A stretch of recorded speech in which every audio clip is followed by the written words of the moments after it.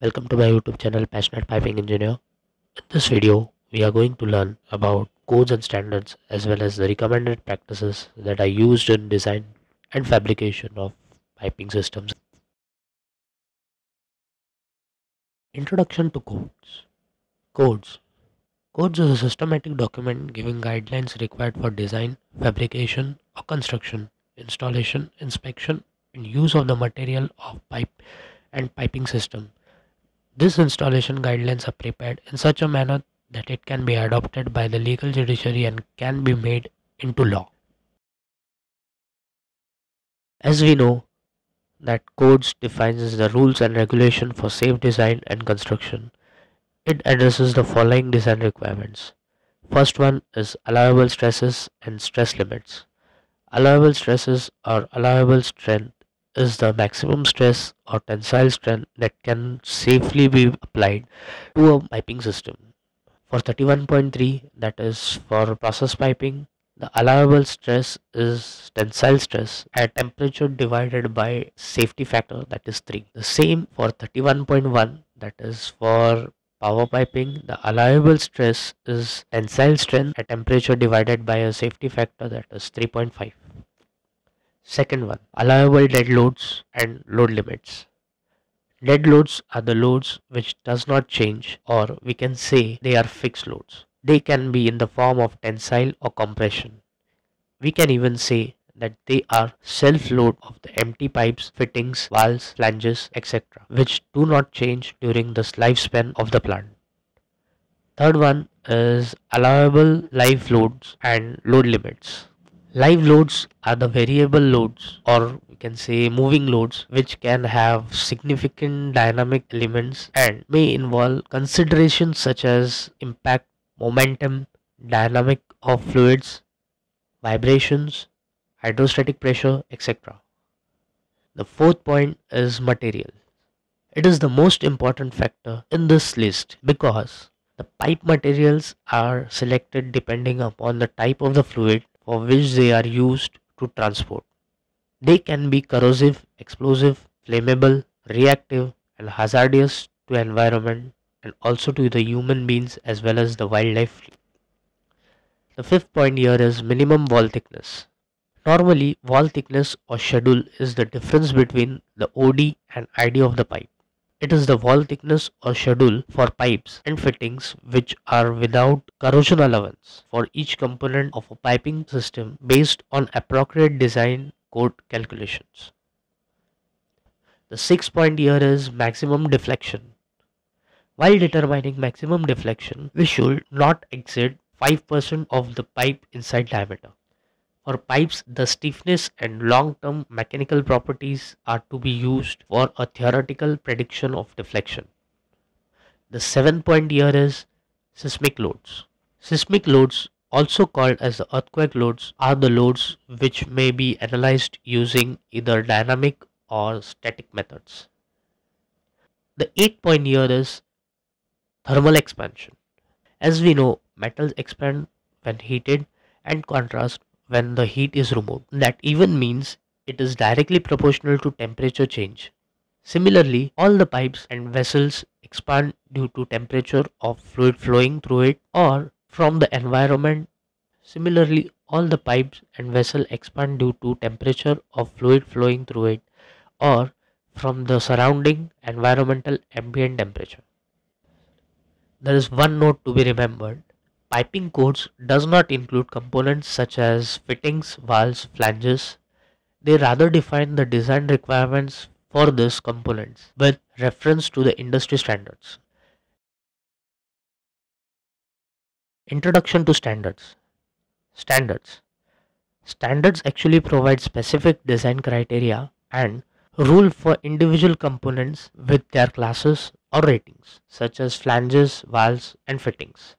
They are prepared by the professional group of committee which are believed to be good with proper engineering practice and which contains mandatory requirements and dimensions.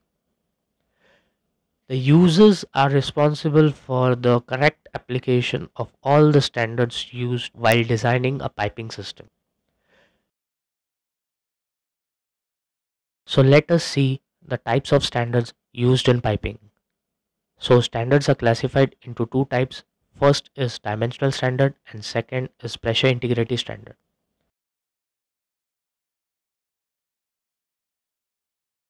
Let us first see what are dimensional standards. Dimensional standards. Dimensional standards provide configuration of control parameters for all piping components. The main purpose of dimensional standard is to ensure similar components manufactured by different suppliers will be physically interchangeable. Mainly, this document gives dimensions of various parts or various components. Pressure integrity standard. This standard provides minimum performance criteria of the piping system. The main objective is to ensure that the components are designed and manufactured to the same standard will function in an equivalent manner.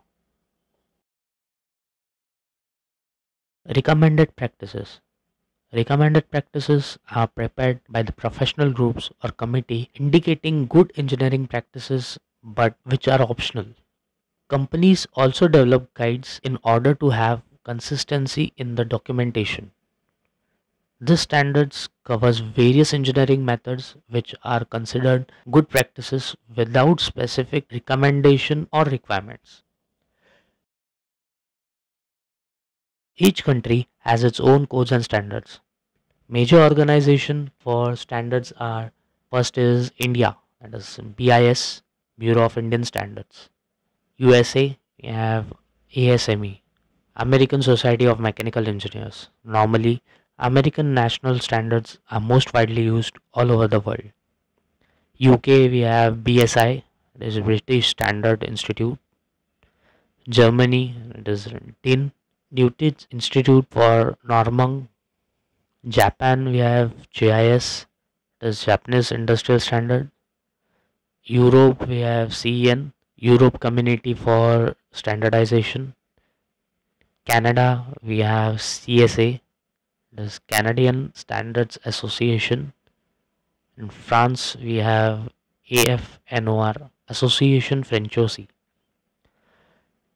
One more standard we have for worldwide is ISO, International Standard Organization. Some of the commonly used American standards in pipings are API, American Petroleum Institute. Rules and standards for oil and gas industry is issued by this institute and is followed by almost all the oil and gas companies in the world. AISI, American Iron and Steel Institute. AISI standard specifies the material by its chemical and physical property. When specific model of manufacture of the element is not to be specified, then material can be identified by AISI standard. ANSI, American National Standard Institute. ANSI standards are used in the design of piping system. This committee was recognized as ASME code for pressure piping B31 committee, and eventually the code was changed to ASME B31 for pressure piping and are adopted as the legal requirement. ASTM, American Society of Testing Materials. ASTM is a society which has developed a collection of documents called Material Specification for standardizing material of large use in the piping industry. AWS, American Welding Society. This standards provides welding related information such as fundamentals of welding, welding design, testing and inspection of weld, and gives a guidance on applications and use of welding. In addition to this, welders training qualifications are also included in the standard. AWWA, American Water Work Association. The American Water Work Association standard refers to the piping elements that are required for low pressure water services. These are less stringent than other standards. Large diameter water pipelines which requires large valves, flanges, etc. are covered under these standards. Actually, these standards are very rarely used in piping engineering. ASME, American Society of Mechanical Engineers.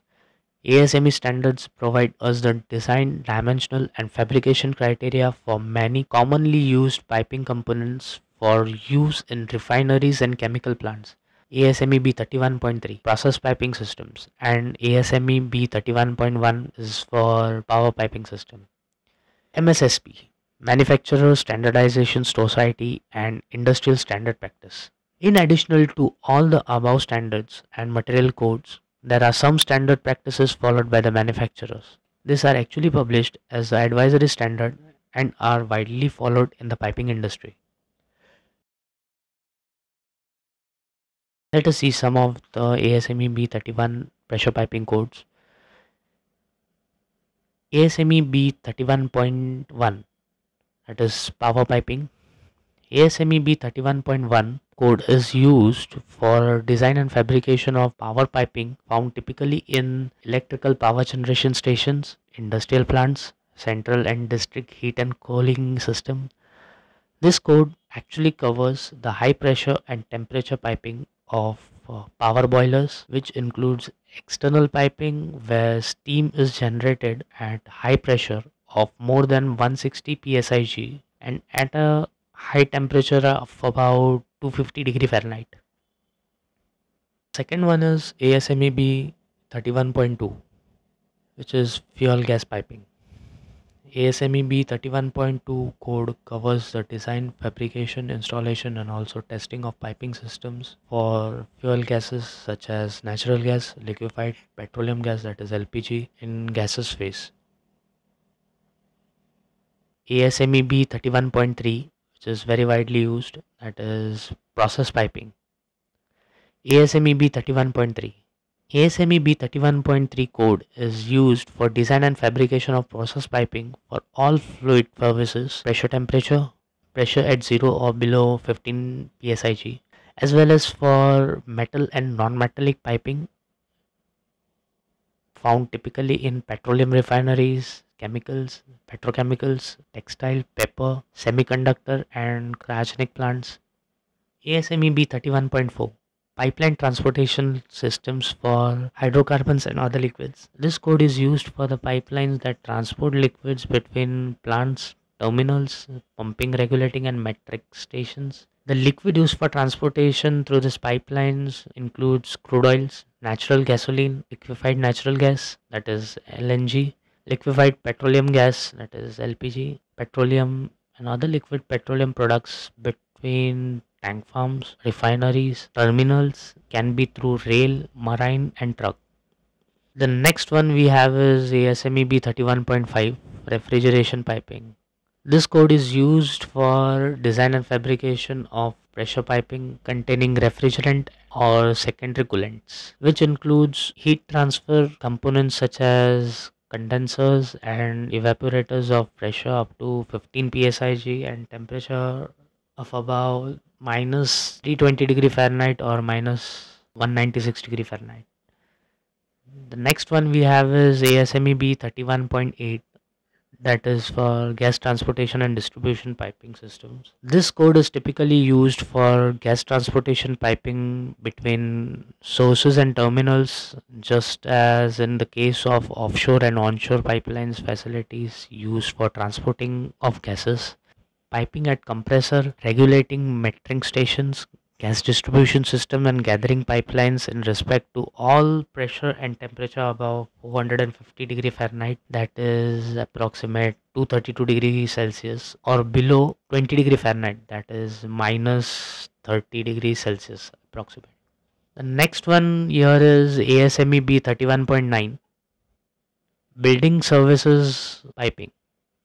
This code is typically used in the design and fabrication of piping that can be found in industrial, institutional, commercial, and public buildings and the multi-unit residences. It actually does not require the range of sizes, pressures, and temperatures covered in ASME B31.1.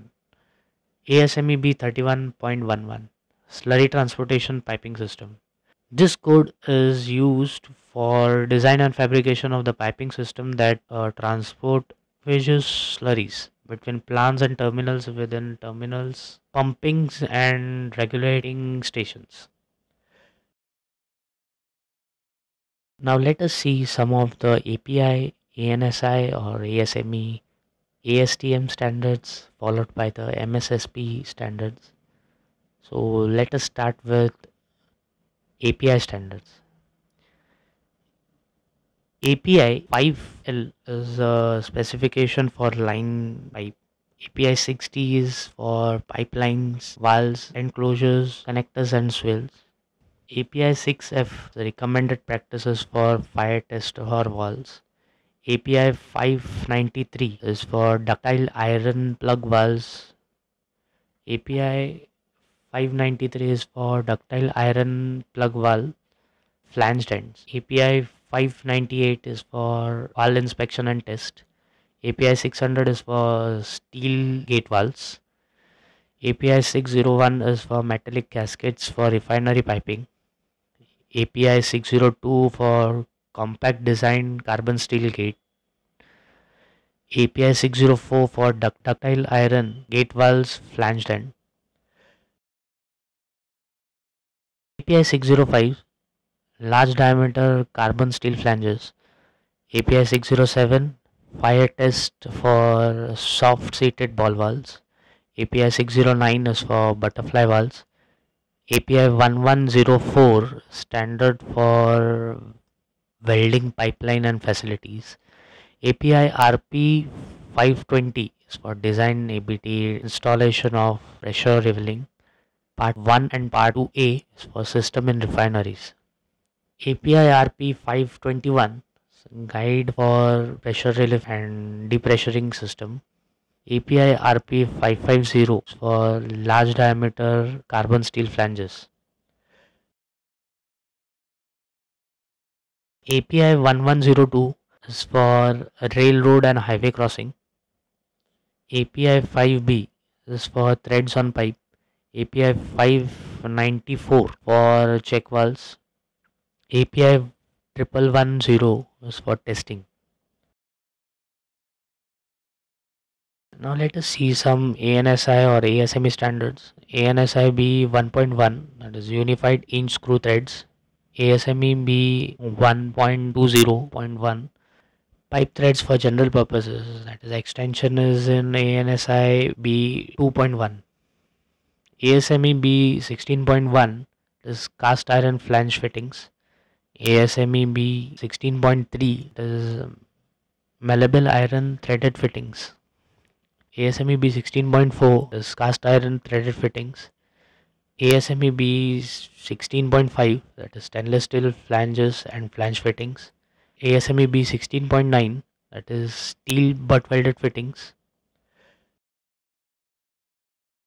ASME B 16.10, face to face or end to end dimensions of valves. ASME B 16.11, that is for forged steel, socket welded and threaded fittings. ASME B 16.20, that is for metallic gaskets for pipe flanges, ring joints, spiral wounded and jacketed flanges. ASME B 16.21, that is non-metallic gaskets for pipe flanges. ASME B 16.25 is for butt welding ends. ASME B 16.28, that is short radius elbows and returns. ASME B 16.34, that is steel valve, flanged and butt weldings. ASME B 16.42 is for ductile iron pipe flanges and flange fittings class 150 to 300. ASME B 16.47, that is large diameter flanges, which is 26-inch NPS to 60-inch NPS.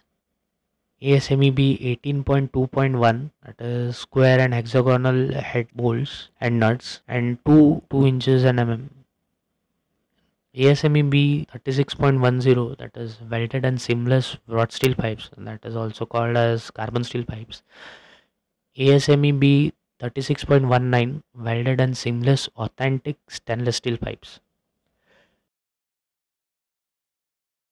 ASTM standards. ASTM standards consist of 16 sections of definition and clarification of material and construction and testing methods.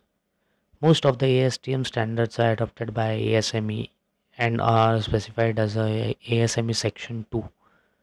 The ASME section 2 has 4 parts. First one is part A, various material specification which are of steel. Part B is non-ferrous metal specification, which has alloy steels, nickel, copper nickel. Part C has specification for welding materials, which has the weldable property. Part D has the property of materials. Some of the ASTM standards are ASTM A53, steel pipes and zinc coated welded and seamless pipes. Zinc coated also mean as the galvanized pipes. ASTM A105, forged carbon steel piping components. ASTM A106, seamless carbon steel pipes for high temperature surfaces. ASTM A181, forged carbon steel fittings for general purpose piping. ASTM A182, forged alloy steel pipe fittings, flanges, valves for high temperature surfaces. ASTM A234, pipe fittings of wrought carbon steel and alloy steel for medium and high temperature. ASTM A312, seamless and welded authentic steel pipes. ASTM A333, seamless and welded steel pipes for low temperature surfaces. Some of the MSS-SP standards: MSS-SP 6, standard finishes for contact surfaces for flanges. MSS-SP 43, wrought stainless steel but welded fittings. MSS-SP 56 is pipe hanger supports, material design and manufacture. MSS-SP 67 is for butterfly valves. MSS-SP 72 is for ball valves. MSS-SP 83 for pipe unions. MSS-SP 88 for diaphragm valves. MSS-SP 97 is a standard for OLED fittings. I hope you have understood the topic of this video, as I have tried to cover and break down all the important codes and standards that are used in our day-to-day working for all the piping professionals, which includes draftsmen, designers and engineers. All the red highlighted codes and standards in this video are very important as they can be asked in a job interview. Thanks for watching this video, and if you like the content of my video, please don't forget to hit the like button and share it with your friends, because sharing also increases our own knowledge. And yes, don't forget to subscribe to our channel Passionate Piping Engineer, and also press the bell icon below to get the latest notification of our upcoming videos. Till then, stay tuned and take care.